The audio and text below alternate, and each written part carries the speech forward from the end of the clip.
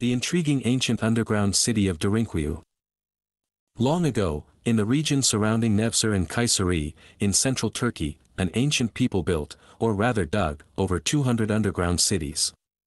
The deepest of these, under the present-day town of Derinkuyu, delves over 250 feet below the Earth's surface and boasts numerous tunnels, halls, meeting rooms, wells and passages. Because the city was carved from existing caves and underground structures that had first formed naturally, there is no way to discern, with traditional archaeological methods of dating, when exactly Derinkuyu was built. As such, and with ties to the Hittites, Phrygians and Persians, Derinkuyu presents a fascinating riddle for ancient mystery enthusiasts. The region. Derinkuyu is located in the Cappadocia region of Turkey, a place renowned for its unique geology.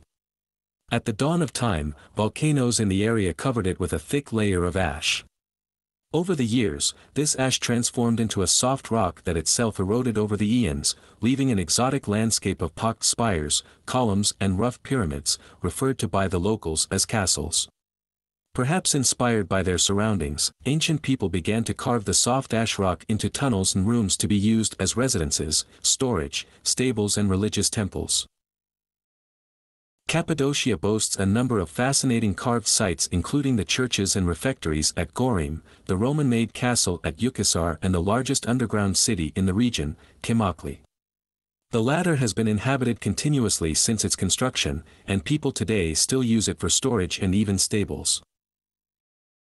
Derinkuyu seems to attract the most attention of all the underground cities because, until 1963, modern people were unaware that this deepest of the underground cities even existed. Derinkuyu Complex. The underground city at Derinkuyu has 18 stories that descend far into the earth. Sophisticated shafts, some as long as 180 feet, provide ventilation to the complex's multitude of residences, communal rooms, tunnels, wine cellars, oil presses, stables and chapels. The city also has numerous wells to provide fresh water. So many, that most scholars agree that Derinkuyu could have easily supported as many as 20,000 people.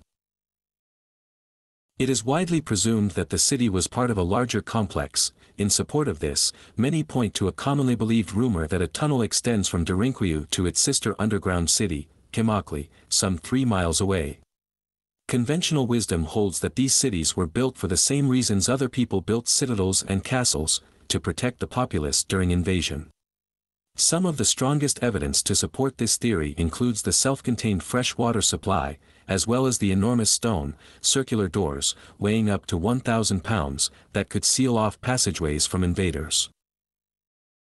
Derinkuyu had been lost to time until, during renovations on a modern home, an opening to a cave passage was revealed.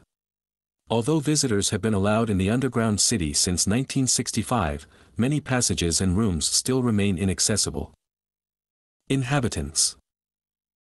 There is no consensus on who built Derinkuyu or when construction first began.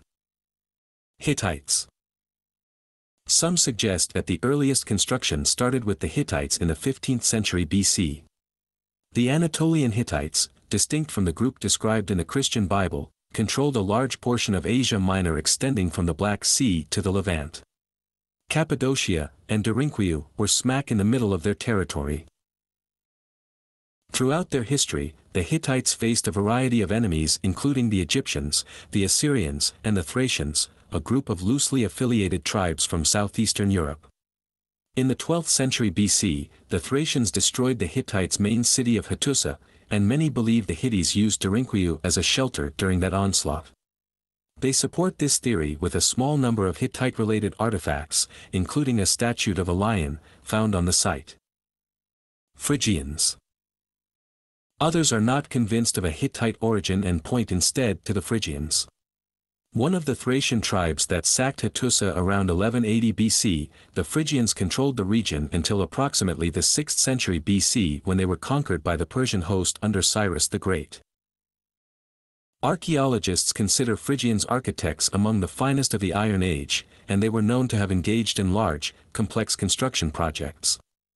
One of their most well-known works was the sophisticated Great Citadel at Gordion, built between 950 and 800 BC.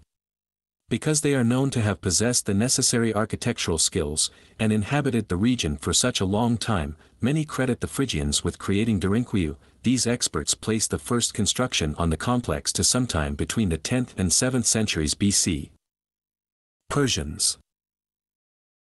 The second chapter of the Vendidad, a section of the Zoroastrian Book Avesta, includes the story of how the great and mythical Persian king Yima created places underground to house flocks, herds and men. Relying on this, some opine that Derinkuyu was built by ancient Persians, since the Avesta dates to the founding of Zoroastrianism, 1500 to 1200 BC. Persian construction on the site would have to have predated any construction done by the Hittites. Although intriguing, because the Vendidad makes no clear link with Derinkuyu, this theory has little mainstream support. Christians. Regardless of who built it, later generations have inhabited it. Many believe early Christians used the underground cities of Cappadocia, including Derinkuyu, as a place to hide from Roman persecution. In support of this claim, they point to the fact that Saint Gregory and Saint Basil had both presided in Cappadocia during the 4th century AD. Underground cities in the modern era. Surprisingly, the ancient people of Anatolia weren't alone in their love of underground living.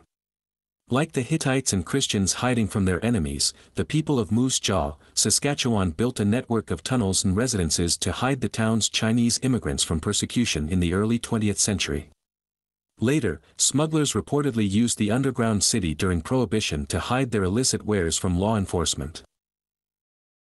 In France, the last inhabitants of the village Troglodytique de Berry, an underground community that dated back to the 6th century AD, were forced to abandon their homes just a few years ago when their houses began to fall down around them.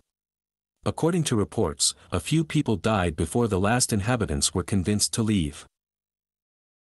Today in Montreal, Quebec, an entire complex of underground trains and tunnels connects residents and visitors to shopping centers, exhibition halls, office towers, movies theaters and even an indoor ice rink. So that was all for today's video. Let us know what you think about it in the comments section and subscribe to our channel so you don't miss out on our latest uploads. With that said, we will see you next time. Until then, take care.